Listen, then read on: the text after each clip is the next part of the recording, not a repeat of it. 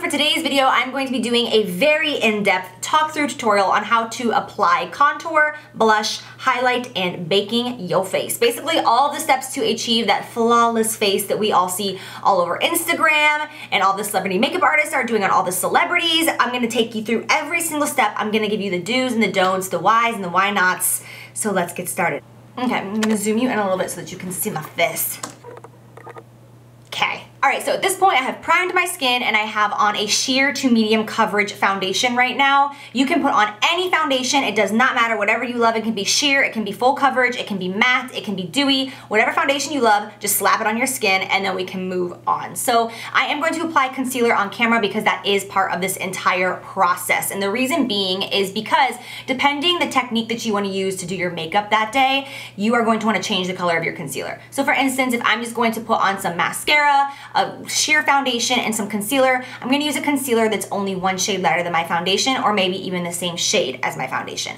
On a day like today, when we are going to do full beat and we are going to do every single step, the whole jazz routine, a full face glam look, I'm going to go a couple shades lighter with my concealer, maybe in between 2 to 4 shades lighter. And the reason being is, as you will see throughout this video, my concealer color is going to change and you're going to be happy that you have on a lighter concealer because the end look is going to be very structured and defined, and that's what this entire thing is all about, to get like that flawless face. So I'm going to grab the Urban Decay Naked Skin Weightless Concealer. This is my absolute favorite concealer, and that is because it doesn't crease underneath the eyes, especially with the way that I'm going to set it, and because of the fact that it's very hydrating, and I am definitely dry in this area, so I want a more hydrating concealer. If you are more oily and you have a really big issue with stuff creasing, I would also recommend the MAC Pro Longwear Concealer. It was one of my ride or dies for years. It's just a little bit too dry on me, I've noticed. So I'm going to be using the shade Light Warm, and I am going to just use this stick and apply a line under here,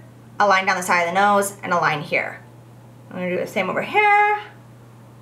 Yes, honey, we are going to look cute during this process. I am also going to apply a cross on the chin, a line right here, right there, and right down the center of the nose. All right, so I'm just going to pick up a damp sponge and I'm going to begin to blend this out. I personally love blending out my concealer with a damp sponge, and it's also going to come in handy when it comes time to bake the face. I personally think that a damp sponge, whether it's a beauty blender or like a different brand, I think a damp sponge blends out concealer better than anything else, in my opinion. Like the past year and a half, I've been so loyal to using a damp beauty blender because I just think it looks so flawless underneath the eyes. And what I love so much about using a damp sponge to apply the concealer is that you're pressing it into the skin, as opposed to when you're using a brush, you're like dragging like this.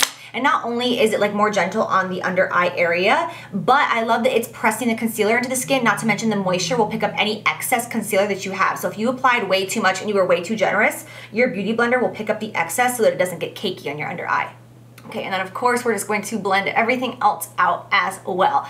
Adding the highlight to the center of the face is just gonna make everything look more natural. I always have to put it in quotations because let's get real, there's nothing natural about this look. But in the end of all of this, it is going to look so much more put together and natural-esque, as opposed to just having a highlight here and then nothing in the center of the face. You wanna bring the center of the face and the under eye together so that everything kind of matches and looks in sync.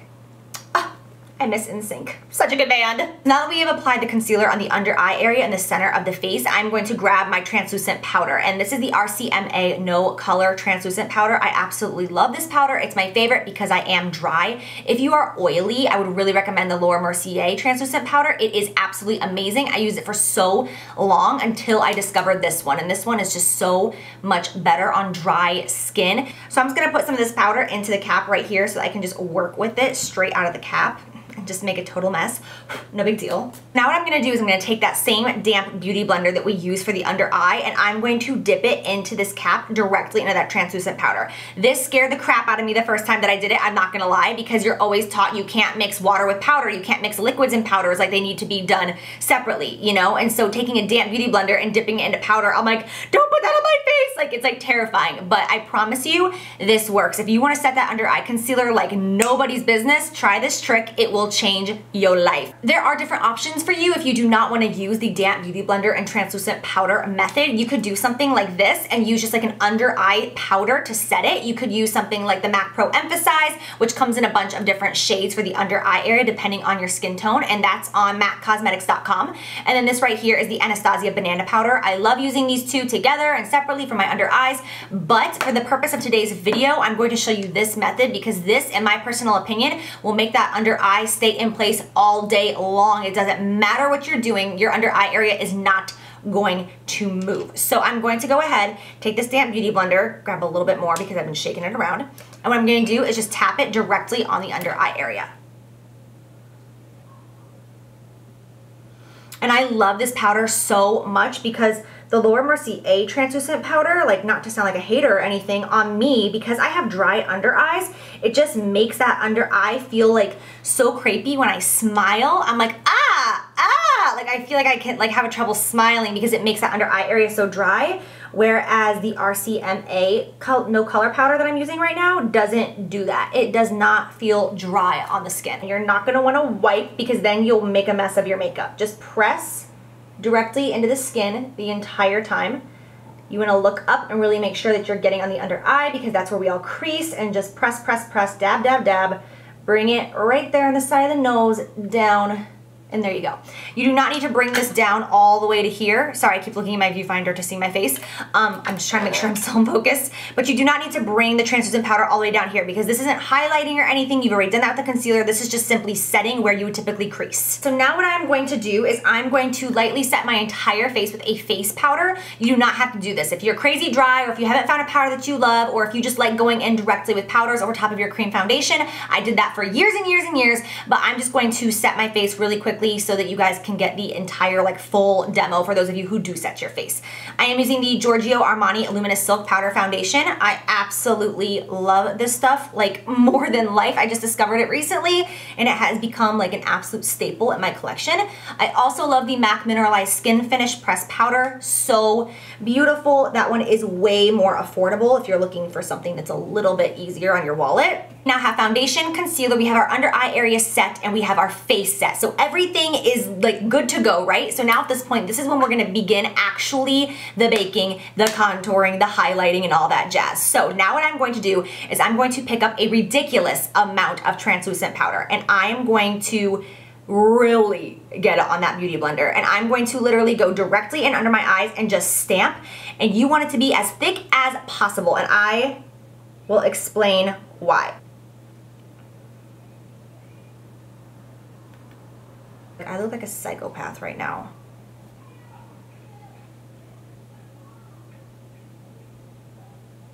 So I'm sure some of you right now are thinking, okay, what is the difference between setting your under eye area and baking your under eye area? And I will tell you, the difference is when you set your under eye area, that's all you're doing. You're just setting your under eye and you're moving along with your day. When you bake your under eye area, you are making that bitch bulletproof. That is the difference. Drag queens have been using this technique forever. Glamour makeup takes everything from the drag world. You wanna know how to do good makeup? Go interview a queen, because seriously, that's where all of this stuff comes from. Because drag queens get on stage, they perform, they're under hot lights, they're dancing, they are working, and they need their makeup to stay in place. They need their makeup to not move. They need it to be perfect through sweat, through dancing, through the hot lights, through everything. And so they came up with this technique a long, long, long time ago, and we stole it from them. Something that I thought was so freaking cool when I heard this fact, and I had to share it with you, is the reason that it is called baking or cooking in the first place is because when you apply a ton of translucent powder to the skin, that area of the face basically can't breathe. And what ends up happening is your body temperature, which is typically around 98.6 degrees, give or take, comes through and gets trapped between the face and the translucent powder, and it literally cooks the concealer, cooks the foundation, cooks the makeup, and becomes bulletproof. It is the coolest thing in the world. So when you think about it like that, you are literally cooking your face at 98.6 degrees. Turn that oven on, 98.6, and let's get cooking. If you want to bake any other areas of the face, you can go ahead and do so. I personally like to just do the under eye area when I do this method because I don't want to make the other areas of my face too matte, and I really don't have an issue with other areas moving or not looking really nice. But a lot of people like to bake the chin as well because of the fact that your chin can really tend to kind of break up, and the reason being is because a lot of times you'll rest your hand on your chin, you'll be like this, you'll do this, you'll hug people, and your makeup will just come off on your chin. So if you want to bake your chin, that is a very common thing to do. Damn girl, I am looking so cute right now. All right, so now that our face is cooking, we are gonna move on to contour. And honestly, contouring can be very overwhelming because there's so many products out there, there's so many brushes out there, there's so many different opinions out there. Some people say that if you're gonna contour, you absolutely have to use a contouring powder that is a cool tone. I'm gonna argue with that. I do not think that a contour powder needs to be a cool tone. Actually, I know that it doesn't have to be, because there are some people out there that if they put on a cool tone powder on their face, it's gonna look like you've been outside playing in the dirt. That's just how it happens. You immediately look muddy and gray, and it doesn't work. Some people need a more neutral color, some people need a warmer color. It just depends on your skin tone. I will say that overall, I think the Benefit Hoola Bronzer is a really beautiful color for contour. It's a nice neutral. It doesn't have too much red or too much gray in it, and it really does help create a nice shadow on a lot of different skin tones. It's a really nice color. My perfect color personally is MAC Shadester. I just recently found this like in the last year, maybe like 6 to 7 months or so. If you feel like you haven't found the perfect shade yet, like it's all good. Some people use bronzer, some people use face powder, some people use colors that are specifically made for contour. Find what works for you, and that's what you need. That's it. Just one good contour color and you're good to go. And then as far as brushes, there are so many. So I will just tell you my top 2 faves. First off is this one right here. This is the Morphe M523. I love it because its longest bristles are in the center and then it has the shorter bristles on the side. So it gives you a nice line while still blending it out. Makes it nice and smooth. And the other one is the NARS Ita brush. I've been talking about that brush for years, and even though I don't use it that often, every time I pick it up, I'm like, why don't I use this anymore? It is so amazing. It's so easy just to create that nice line, that sharp line. I'm going to just grab the Shadester powder by MAC and I'm going to put it on both sides of the brush. The reason why I'm putting it on both sides, not just one side, is because when I blend out, I'm gonna want it to be on both sides to help me get that perfect, smooth, blending, flawless finish. So the past couple of months, I have changed up the way I've done my contour, and I've had so many people tell me that I've lost weight in my face, and I'm like, no, I haven't. The scale would not agree with you, but I think it is truly the way that I've been contouring, because I used to contour from the top of my ear down towards the corner of my mouth, stop right at the edge of my eye, and I would kind of round it out a little bit, like to give that round cheek look, which I still do go from the top of my ear, and I still do stop at the corner of my eye, but now I just make that line very harsh. And I don't like using the word harsh because no one wants a harsh line on their face, but it's the truth. Instead of rounding it now, I have it way more angled, and I just go and I make it much more cut as opposed to rounded out like I used to. So I'm gonna grab my brush. I'm gonna start right here at the corner of my ear, and having face powder right here in the area where you're going to contour is gonna really, really, really help in the blending and smoothing out process and making it look more natural. So I'm gonna start right here at the corner of the ear, and I'm going to begin just to work downward. And as you can see, I do not have a ton on my brush because I'd rather have too little than too much.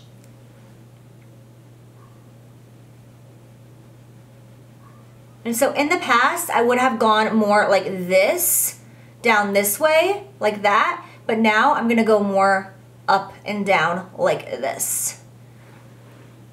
If you can see that right there. Same thing over here, and just going down at an angle. And if you're rubbing off that translucent powder, that's fine. Don't worry about it. You can go ahead and rub it off. You can do the translucent powder after contour or before contour. There's no rules in makeup whatsoever. And like I said before, if there were, I would break them anyway. But you can do your baking in the beginning or at the end. You can do whatever you want. All right, so now I'm going to go up on the forehead, and the reason that you want to contour your forehead, do not mind my baby hairs growing in. Ugh, I don't want to talk about it. No, really, I don't want to talk about it. But the reason why you contour your forehead is because now that you have added the shadow down here and made this slim in, and you've added depth to the face, now it's just like, oh, hello, forehead, like so in your face. So all you're gonna do is go to the hairline, right over on the edges, and you're just going to slim this out. If you have a tiny forehead, like a no head, then you do not need to worry about contouring your forehead at all. You can completely leave it alone unless you feel personally like, it looks a little blank, it looks a little blah, it looks like people are gonna stare at my forehead, then you can contour it. If you ever feel like you're doing your contour and it's just not blending properly, something that you can do is go back with like your powder brush and your face powder and just get a little bit on that brush, not much because you don't want coverage. It'll just help blend everything out, and kind of going back over that and working your face powder and the contour powder together will make things look a lot more flawless and more natural. This contour line right here that's kind of sloppy and kind of unblended and needs a little bit of help, which I'm gonna be honest, I just like slapped it on my face because I knew I was gonna be baking it and cleaning it up.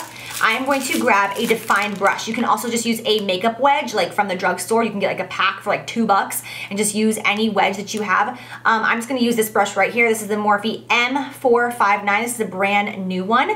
I love this brush. If you watch my videos, you know I use this brush in every single video to do this exact thing that I'm doing right now. What I'm gonna do is I'm gonna go right beneath that contour. So that contour is right here, and it's gonna go downward.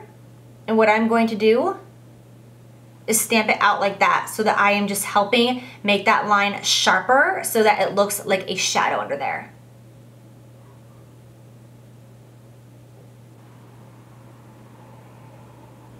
If you wanted, you could just grab a brush right now and just whoop, wipe it away, and you will see a very noticeable difference immediately, and it will clean up that contour. But if you wanna let it bake so that it doesn't move, and if you're gonna be out all day and you want that contour to stay in place for hours and hours, then let that powder sit on the skin for 5, 10, even 15 minutes, and it will make it so that it's all day long.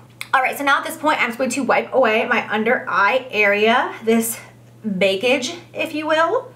And you will see that everything underneath the eye is going to look very flawless, very airbrushed, very matte. You can use a big brush to wipe this away. You can use a small brush to wipe it away, whatever you prefer. I am just kind of wiping away some of the contour that I got right here and blending it out because I don't really want contour on my temples, because if you have contour on your temples, it'll kind of bring in your face. And if you want to have a more higher cheekbone and kind of look like your face is kind of wider and brought back up here, then you wouldn't want any contour right here on the temple area.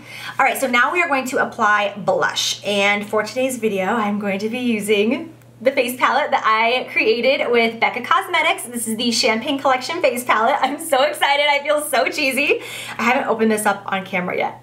Ain't she purty? To apply blush, I'm going to be using my personal favorite blush brush of all time, and this is the, I feel like I don't have the numbers of anything memorized, the E4. It's basically worn off on mine. I absolutely love this, guys, so much. It is a synthetic brush, which I love because I personally don't love using a goat hair for my blush. I feel like it just doesn't apply it the way I want it to. I love using a synthetic hair. Whatever you have, though, works for you. Whatever blush brush you love, that's what you should be using. Now for blush, I'm going to apply it on the apple of my cheek, but I'm not gonna apply it too close to my nose because now that's gonna bring us inward and that's gonna give us a round face, and we wanna keep this like sculpted face, right? So basically what I'm gonna do is you can smile, and you do not want to apply the blush right here in the center of the face because you might look a little bit like a clown. So what you're gonna do is instead of putting it right here, you're gonna put it right here. I always angle my brush to the side like this, and I begin to sweep my blush backward and upward. So I don't wanna put it down into my contour.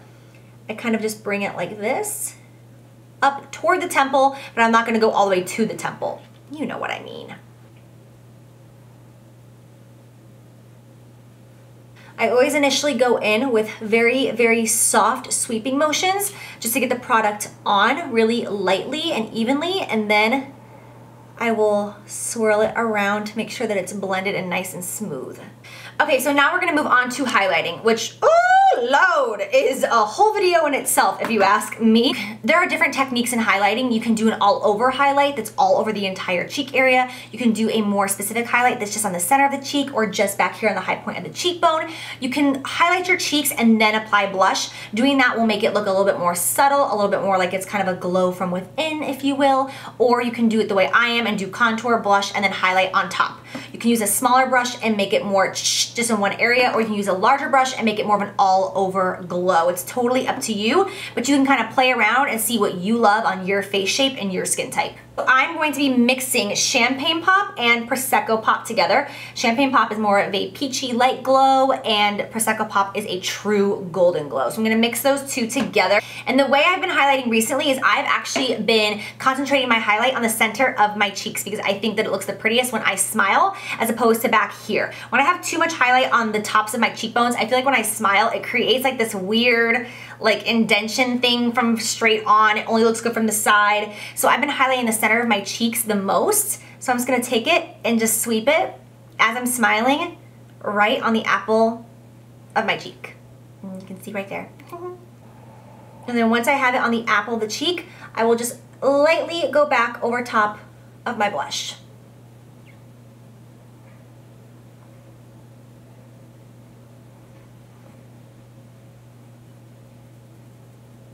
Alright, so now if you want to highlight the center of your nose, you can. I never highlight my nose, but I guess I will for that video. I don't like my nose, so I don't like bringing attention to it, but if you want to put a little dink, you totally can. Not for me, but it looks good on a lot of people. You can also highlight the chin if you want. This is something that not a lot of people are going to want to do. Only if you are dry and you feel like your skin looks extremely dehydrated, you want to highlight your chin a little bit. The top of the Cupid's bow right here is a great place to highlight. I was like, great place to highlight. Recently I've actually been highlighting my lips. If I'm wearing a matte lipstick, I will take my highlight and just run it right over the center of the lips. Okay, my lips are chapped as hell right now, so that's not a good look. Hold on, let me redo that. Coming in 2017. Okay, das better. You can even highlight the forehead if you want. Right above the brow is a great place. It will give a lift to the brow without looking too noticeable. Right there. A nice little shine. I like doing this in the summer because I think it looks really like, you know, summertime. So now I'm just going to wipe away down here. Obviously, we are not going to leave the house looking like that, so that you can see the way the contour looks now that that has been wiped off. You can see it's nice and sharp, but it's not so harsh that it looks ridiculous. This powder doesn't make it go away to the point that you're like, oh my God, like when you grab a piece of paper and use that to contour with. Yes. All right, you guys, so that completes this walkthrough tutorial. I don't even know what I'm calling this video yet. But thank you so much for watching. I hope that you really enjoyed and maybe you learned a little something. If you noticed something different about me, I applied mascara to my lower lashes, and then I also removed all of my eyeshadow with a makeup wipe. I literally stopped the camera and wiped off my eyeshadow because I'd rather have no eyeshadow than that hot mess, whatever you want to call it. It wasn't cute. Make sure that if you have any products that you love to create a flawless face with, leave that in the comment section down below. Let me know your favorite products, your favorite tools, your favorite techniques. I'm always looking to expand my horizon and my knowledge in makeup and learn new techniques and new trends and new things and new ways of doing things and new products and new brushes. Like, I absolutely love it. I feel like deep down I'm just like a 13-year-old little girl and I want to play with my mama's makeup. And I always appreciate everything that you guys do here for me, all the engagement that I have. I'm so thankful for it. You guys have inspired me so much to just be like the best artist that I could possibly be, and I'm so thankful for that. So I guess I'm just trying to say that I very much respect what you guys have to say here on my channel, and I'm just so thankful for it. So keep the comments coming. I will be down in the comment section reading everything, checking out all of your guys' tips and tricks. And yeah, that's it. Thank you so much for watching. I love you guys, and I'll see you soon. Bye.